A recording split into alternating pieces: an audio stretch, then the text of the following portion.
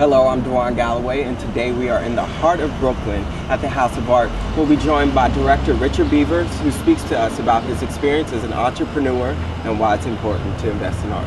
House of Art is a contemporary fine art gallery that represents artists of the African diaspora. So the goal really was to create an opportunity for artists of color to be able to have a place to be able to exhibit their artwork. So we look for unique, distinctive, and rare art with a focus on investment value. You know, because at the end of the day, it is an investment, but it's two types of investment. One is an investment in culture, which is a preservation of our legacy, and then there's a monetary investment. So our responsibility is to establish a market, protect the market, and then to also promote the artist's career. When I was a teenager, my mother would take me to art galleries and museums.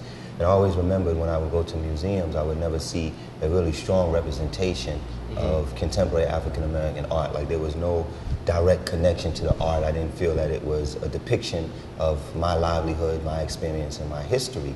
And then one day my mother took me to a contemporary African American owned art gallery, and it changed my world, my complete outlook on art. And from that moment on, I had a love and a passion for art.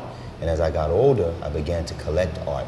And it just gradually evolved and took on a life of its own, to the point where I wanted to share that passion and that love and the understanding of the importance of art with other people. Got it. And what type of resources were required to open the doors to your first gallery, essentially? Well, I worked at MTV Networks for 12 years, so, you know, through my 401k and my personal savings, and then my partner, we used our own money.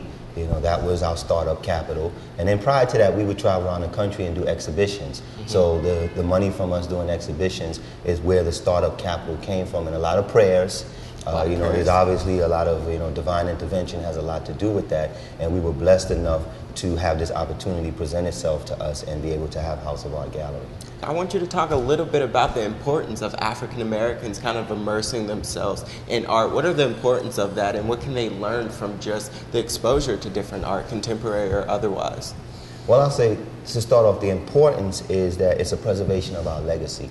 You know, a lot of us have not been taught the relevance and the importance of visual imagery, which it educates us. It's a preservation of history, and it also stores knowledge for generations to come. And a lot of times we'll have first-time buyers come into the gallery, and they'll see something to the point where it just moves them to tears. Right. You know, because it either reminds them of someone or a time or place, and then they take the work home and they hang it on their walls, and they come back and say that they could never have imagined that that work of art would have had that much of an impact on them. Wow. Because you live with it. You know, you live with it, you come home to it, you leave it, and a lot of times art inspires you, it motivates you. Absolutely. So it's also an educational thing. We have to start to educate our people on the importance of art, because I have a quote that says, a community that does not support its cultural institutions is a community that's in disarray. And we have a generation of young people that are walking around here without a sense of identity. And they don't have a sense of identity because we don't practice tradition anymore. And those types of things are forever stored or documented in our art. Who are some up-and-coming artists in the urban world of art, and also people who are already successful at it? Give us some names. One of the artists that I would recommend is an artist named Frank Morrison, that is represented through House of Art Gallery. And his artwork is very urban and hip-hop influenced. So that type of imagery and the stories and the inspiration of his work appeals to that hip-hop generation. Another artist is Justin Boer, who we also represent. Justin Boer is currently working on a book called The Legends of Hip Hop, where he's doing portraits of 60 of the greatest hip-hop legends of all time, which is debatable. But one thing that's not debatable is that Boer himself is not even an up-and-coming, but he's an established artist that is on pace to be known as a legendary artist. Now that you've been in business for some time now, I want you to grade yourself as an entrepreneur. How would you mark yourself in the grade book? I would say that I would give myself a B. A B, why? And the reason why I say a B is because there's always room for growth. You know, I'm not looking to be a perfectionist. I'm just looking to be the best that I can be. I'm looking to educate people. I'm looking to share my passion and to also inspire. We get a lot of kids that come in here, and if not for this gallery, they may not have had the experience that they have in the introduction to art. You talked about all these great artists that are coming up in urban art. Would you mind giving us a peek? Oh, of course, no problem at all. One of the artists that I was talking to you about earlier, this is his work here, this is Justin Boer. And these are some of the images that we just unveiled. We had a one-night exhibition here on November 12th, and these are originals from his upcoming book, Legends of Hip Hop. So over here we have Slick Rick, we have Nas, Jay-Z, and Biggie. Now the Biggie image is really important because that image right there is also being released as a limited edition print. It's a limited edition Giclée, which is available exclusively through House of Art. But the importance of this is that these are our heroes, and these are some of the legends that we came up, admiring and listening to their music. So what Justin Boer does through his work is he pays homage to these individuals, and these are the ones that will continue to live on throughout history.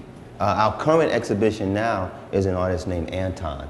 And Anton's artwork is very heavily influenced by African culture. You see a lot of shapes, you see geometric shapes, you see cubism, and so we like to refer to it as abstract African art.